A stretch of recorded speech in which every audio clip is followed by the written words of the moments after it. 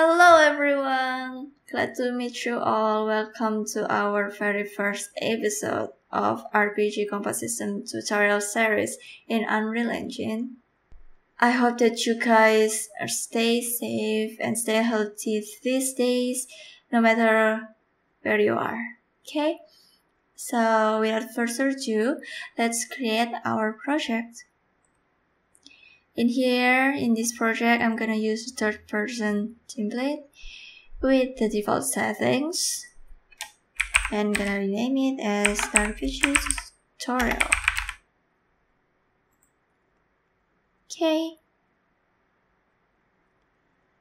And while we are waiting for... Oh, sorry, open up. Okay, before we go further, I would like to open up my launcher. And in this whole project, I'm gonna use free assets from Marketplace, which are Paragon assets. And for the player character, I'm gonna use Paragon Kwang. So I just need to add the project. And also I'm gonna use the other assets for the enemies. And also maybe I'm gonna use the Infinity Black effects for the visual effects, but we're gonna see it later. Okay.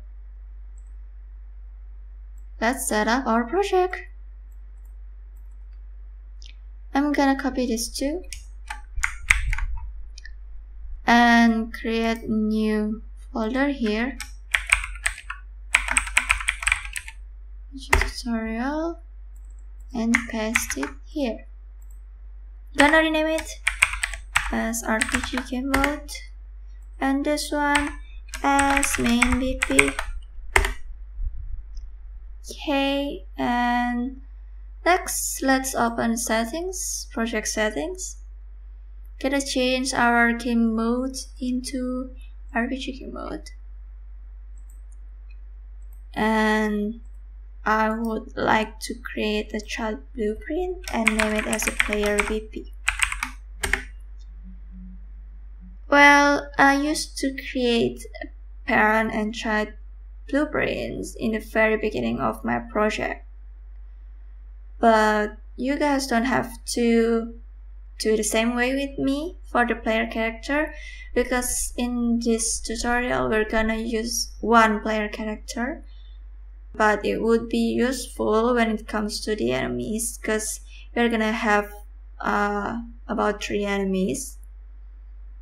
So parent and child blueprints make our life easier when it comes to sharing functions and variables between blueprints, so we don't have to copy or paste or rewrite it. Okay, that's why I like to use parent and child blueprint. So now let's go to our game mode and change our default pawn class into player BP. Always, and compile. Okay, and now I don't need this one. Let's delete this guy, but let's try it. Okay, very good to go. Now let's go to our player BP and change our mesh into Kwang. And then let's create an animation blueprint. Make sure that you choose Kwang skeleton. And rename it as Kwang AnimBP. Let's go back to our player BP and change our anim class into Kwang AnimBP. Okay, now let's open up our AnimBP and let's create a few variables that we're gonna use in the AnimGraph. Okay. Now, first is valid. Make sure that you choose the question mark one. And if it is valid, cache to player RBT. And oops,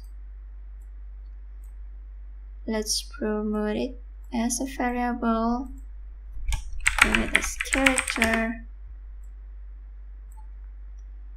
Okay, now let's create our very first variable, which is speed. So get velocity, vector length, promote to variable speed. Next, we're gonna create a boolean variable. So click drag and drop while pressing control, so we could get our characters variable in here, and get current acceleration, because for our first boolean variable we need to check whether our character is accelerating or not. So again, vector length, if it is greater than 0, then our character is accelerating. Okay. The next boolean is to check whether our character is jumping or is falling.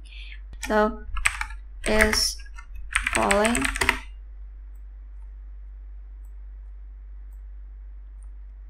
promote to variable is in air.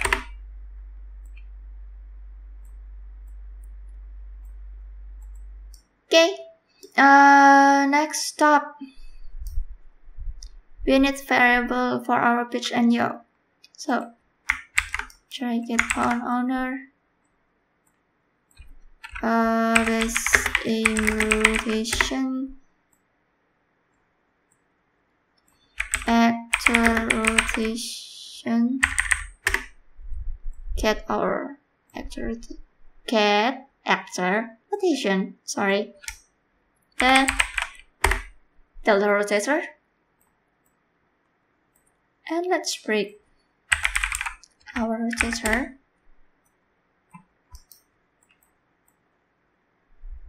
Now this one, pitch, let's float interpolation 2, but this value would be our target. And our current, let's promote it into a variable, pitch, and let's set it also in here. Delta time, get work, delta seconds, or you guys just could connect it with delta time x. Enter speed, let's say 10. Okay, for the yaw, before we connect it into f interp 2, I'm gonna create a logic, simple logic, absolute. If it is less equal to, well, let's say 165, select float, then just copy this one, this as our target way, and let's promote it into a variable, yo, in here also. So the reason why I set up this logic is because the value of yaw is usually used to rotate our character's head to the left and to the right. Okay, in real life we couldn't rotate our head 180 degrees, right? Or we would break our neck. So in this case, it's also applied to our player character. That's why I applied this logic first before we go to the F insert. Okay, because we need one more. Yes, we need one more variable.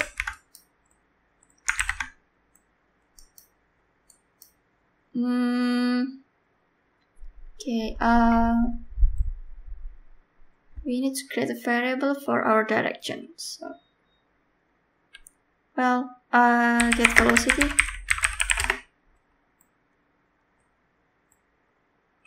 Get base and rotation.